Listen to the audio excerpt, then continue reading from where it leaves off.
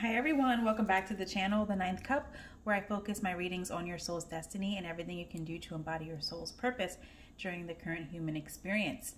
I'm diving into the North Node readings. This is for the sign of Aries. If your North Node, or aka True Node, is placed in Aries, or if you have a stellium in Aries. Stelliums are 3 or more placements in one sign or in one house. Okay, so if you have your True Node or stellium in Aries, this reading is for you. I am channeling energies for the sign of Aries, not the specific house placement of your True Node or where your stellium is. Excuse me. So it is a general reading. It may or may not resonate. I'm going to go ahead and start with a few oracles from the Wisdom of Oracle. We'll get clarification with tarot and grab a few more cards from other oracle decks.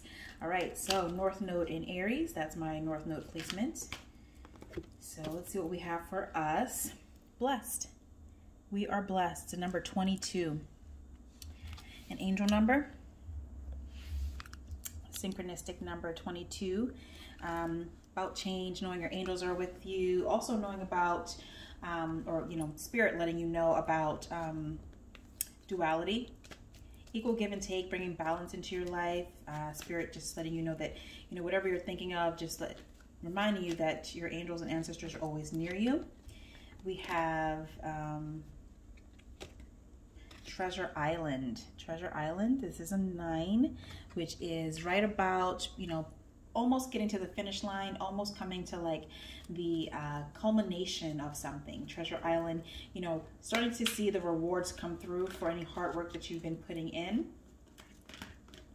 And we have exchanging gifts. It's 27, which is another 9. If you reduce it down, 27, 2 plus 7, it's a 9. So you have 2 9s, 99. You have 22, 9, and 9. So these numbers may be symbolic for some of you. Google the meanings to get further clarification and explanations on them. It may bring more meaning to this reading for you. Your South Node is in Libra, the opposite sign of Aries, and Libra is the ruler over the 7th house, but it is also a sign that is about balance, equality, integrity, truth, clarity, and literally bringing, things into balance. So the Justice card is the major arcana for Libra. So your South Node is your comfort zone. It's what you do well. It's your gifts and talents that you've pulled over from past lives. And, it's the thing that you just innately do well. So I think for some of you, you naturally seek for balance in all situations. You might be great mediators. You might be, ones to really be diplomatic in all situations and to really make it a point to see things from other perspectives so that no one ever feels left out and everyone is heard. Now, your North Node in Aries is going to be more about taking action, being more pioneering, maybe, putting yourself first sometimes, and that's not to be mistaken for being self-absorbed or conceited, but just, really honoring the fact that you do have a lot to offer and, letting people know that. And I'm getting that energy with these exchanging gifts. I'm getting that energy with this oracle card right here.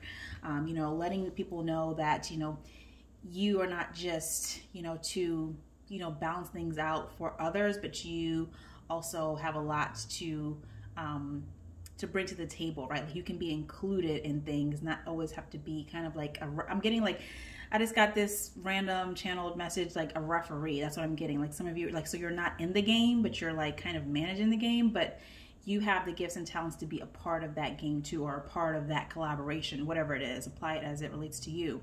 Treasure Island, again, the gifts. So I'm getting like this Treasure Island. This literally is like what you have to offer because you're so blessed. Like the blessings you have, you may not have always let people know just how much you want to be involved first and foremost, and then how you can really add value to any given situation. All right, so that's like a channeled message that just came through. Not necessarily the exact meanings of the cards, but again, I really try to read intuitively, especially for these North Node readings. Okay, so let's dive into some clarification. I'm going to use the 8th house tarot deck. This includes astrology, so we'll see what comes through. First card, clarifying the blessed card, is 6 of Earth, 6 of Pentacles, another card of equal give and take. 6 of Pentacles is like reciprocity. It's Moon in Taurus. Taurus being an Earth sign, which is ruled by Venus, okay? Enjoying the fruits of your labor, but again, letting others know that, you know, you expect to receive just as much as you are willing to give. Now we have 10 of fire. This is 10 of wands, Saturn and Sagittarius. Putting down burdens, okay? 10s are completion. So again, I think that this is you really coming out of being like, I'm getting a little bit of energies of codependency that comes up quite a bit in some of the readings, but you know, putting down the feeling of being obligated or responsible for other people's issues, you know, carrying the weight that really isn't yours, you know, kind of gifting it back to the rightful owners and letting them sort it out, because you know, you're responsible for, you know, really making other people happy. They are responsible for making decisions that will benefit them. But I'm getting that you may have been in positions where you just were kind of like burdened with the issues, like you were carrying the weight on your shoulders of other people's stuff. And now we have 3 of earth, Mars and Capricorn. This is like a collaboration card. It's 3 of Pentacles energy, but I also see this as like you connecting with mind, body, and spirit. Pentacles energy for me is also about self-worth. So again, drawing on energies from the divine.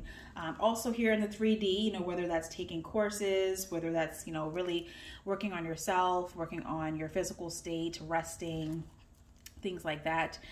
Because I'm just getting intuitively that, you know, you haven't been able to realize just how blessed you are, maybe being a little bit overworked. Yeah, a little overworked, kind of just taking on tasks that just it isn't required, like it isn't something you have to do, but some of you may feel like you have had to do it. Let's get clarification for Treasure Island. I have 8 of earth. This is Sun in Virgo, 8 of Pentacles. This is the card of literally hard work. And I just mentioned that some of you could be working a little too hard, taking on things that aren't yours. And here it is with the 8 of Pentacles.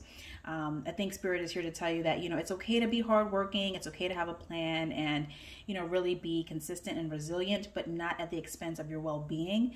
Not something that's going to pull you out of, you know, not at the expense of your own integrity. Things that are going to pull you out of balance, out of alignment with yourself. Yeah, because, you know, you have so much. You have an abundance here, North Node and Aries. So you have a lot to offer people. You've been extremely blessed in this lifetime, probably in past lifetimes as well. And, you know, it's not okay for people to take advantage of that. Yeah. And I got the Star card, the card of Aquarius. Star card is about healing from trauma, remaining hopeful for the future, being really open-minded, being, you know, putting yourself in a sense of renewal so that you can receive. Aquarius is it's the 11th, the ruler over the 11th house, the 11th sign, excuse me, yes, the 11th sign of the zodiac, ruled by Uranus. So Uranus, again, it's a planet that is going to really flip things on their head. So I think for some of you, I'm just getting that you're in these environments where there's a lot expected of you. But with this Aquarian energy, the Star card, not only are you maybe looking to heal, looking to, you know, just put yourself in a position where you can restore your own energy, but also let people know like what the deal is, right? That Uranus energy, that Uranian energy is going to be, it's almost like Mars a little bit. It's going to be forceful, but it's going to be in a way where it's unexpected.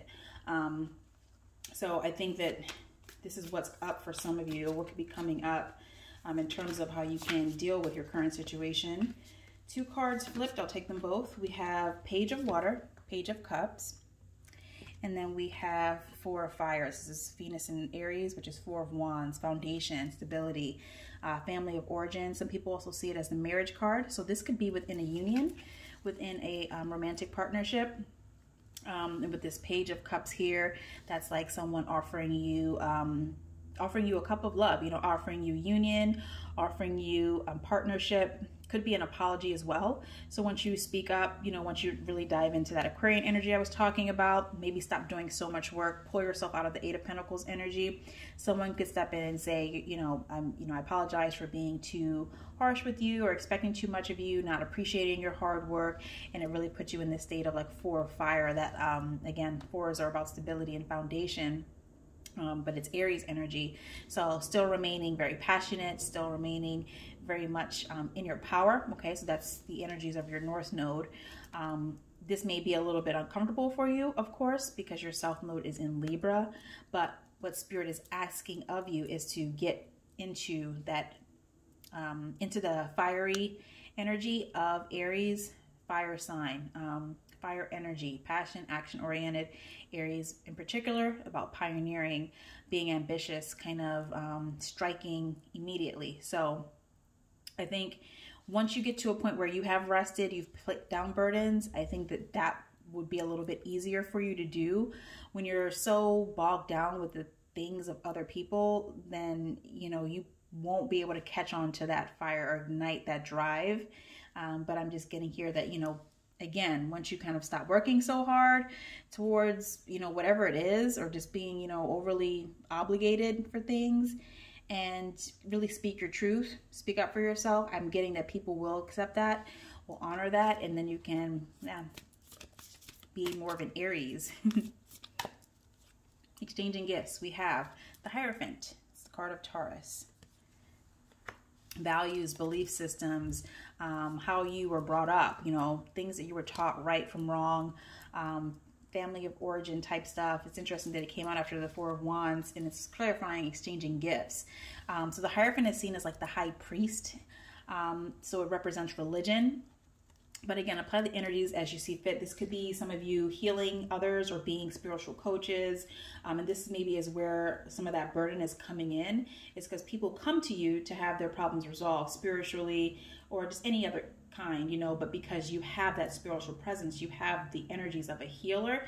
Even if you don't call yourself that, you know, you take on that presence, that disposition. So, you know, with this exchange of gifts, I think it's just symbolic of like, being in balance, right? And this has come up quite a bit in the readings, is that like sense of being in balance, like putting give and take, being in a place of reciprocity as well as giving, but never like feeling obligated to overgive. That's what I'm getting with this Hierophant card in the exchange gifts, is that the Hierophant is also, it's Taurus, right? That Taurian energy, it is Venusian energy. So it is going to be very giving, very rewarding, very much about making people comfortable. Taurus is ruled by Venus. Yeah, I just said that, but yeah, your South Node, Libra, is also ruled by Venus. Okay, so again, your South Node has the energies of Venus. So balance, truth, integrity, and, you know, offering yourself to others, you know, being of service to others. But there has to be equal give and take, you know, exchanging gifts. And this could also be you allowing to receive from the universe too, from the divine. Oh, we have Gemini, the Lovers. So this is a 6. It's another card of choice, balance. It's a choice in love, but love doesn't have to be romantic, right? It could be love of anything. So yeah, the Lovers card has come up. This is just more confirmation about you making choices that are going to be fulfilling for you, that are going to be stimulating and not leave you feeling depleted. 2 major arcana is clarifying this exchange gifts card. Beautiful. And now we have the High Priestess, 3rd major arcana. So there's a lot of energy around this final oracle of exchange gifts. The High Priestess is Piscean energy. Yeah, Piscean energy. So I just said allowing yourself to receive from the divine, and then here we are with the High Priestess. Okay, so realizing that, you know, you can manifest just how you are able to help others, you know, bring balance into their lives. You can use that same energy and those same gifts to help you manifest what you want for you. It's not selfish. It's not wrong. I think that High Priestess card has come out to let you know that. That's, you know, guidance from spirit. Really beautiful energies here, North Node and Aries. You know, I think this is just a confirmation of how gifted you are, how blessed you are, how abundant you are. People see that, they want that, or they, you know, they need it. But it's not to be mistaken for like obligation. You know, you're not really here to live your life for others. You're here to be of service, yes, but it's not, yeah, it's not to allow people to just pull from you. Let's get a few Moonology cards. Oh, a time to give rather than take. New moon in Virgo, time to give rather than take. So I think that this probably is speaking more to the people around you. It's time for them to give to you rather than take from you. Surrender to the divine. And I mentioned, you know, using source to help you channel and manifest what you want. And then we have step out of your comfort zone, North Node, North Node reading. And here we are with the North Node. Step out of your comfort zone, okay? So step out of that Libran energy for a while. Actually, it's not about stepping out of it. It's more so about bringing it into balance with the North Node. So when you're, when you recognize like what you are really, really comfortable in, what comes easy to you, it's like then you can kind of like steer it. You can kind of turn it down, turn it up, right? And not just feel like you're nestled into it. And you're, because that can be kind of constricting in terms of your spiritual evolving and conscious awareness, right? And, the expansion of your overall soul and spirit as you take this journey in the human experience. So yeah, this is beautiful energy. So if you need to, pause this video and I want you to think of 3 questions that you maybe are confused about or need an answer about, and I'm going to get 3 angel answers for you. So let's take a moment. First card is wait. We have wait. Okay, so whatever that question was, Spirit wants you to wait. Maybe think about it a little longer, get more clarity. Could be just a rest too. I'm getting that, some of you have just been working really hard and need to refresh yourselves. Choose a new direction. This came out in another reading. I forgot what sign. Choose a new direction. So that kind of piggybacks off of step out of your comfort zone a little bit. So whatever that second issue was or question, choose a new direction. Choose a new direction could also be seen as like new perspective, right? Take on a new perspective. And now we have let go. All right, so whatever that third question was or issue, we have let go. Spirit wants you to release yourself from it. All right, so let's wrap up the reading with a few messages from our spirit animals. Mountain goat. There's something out of balance in your life, so do whatever you need to do to correct it. What did I say about balance? Okay. You bring balance well. You do that innately well, but it's like, I think the thing with Libra is that your South Node placement, Libra, is that the shadow side of it is overgiving. It's self-sacrificing, and you need to get out of that energy. Polar bear, stand up for yourself and speak your truth respectfully and compassionately, with no attachment to outcome. There we go. And this is Aries energy, standing up for yourself. Libran energy, speak your truth, right? So if you kind of balance out that North and South node, you stand up for yourself, but you do so respectfully and truthfully, tactfully. That's also the energies of your South node, Libra. Make a stand for what you believe in and do what feels right in spite of any judgment or disapproval from others. And there we go. Stop letting people take from you so much. Okay, you're not responsible for everyone. All right. This is what I have for you, North Node and Aries. I hope that this, or at least some of it, resonates. If so, leave me a comment, like the video, subscribe to the channel if you haven't already. Check out the links below. I'm doing the personal readings, tarot readings, as well as astrology readings with your birth chart for the month of December. If you do buy an astrology reading, I'll give you a tarot reading for free. You'll just let me know in the schedule section which tarot reading you want. As of, say, January, the prices will go up slightly for live readings. It'll stay the same. What you see now, it'll be the same for recorded readings. And that is all. Thank you guys so much. I love you. I hope to see you in the next reading, and be sure to thrive. Bye.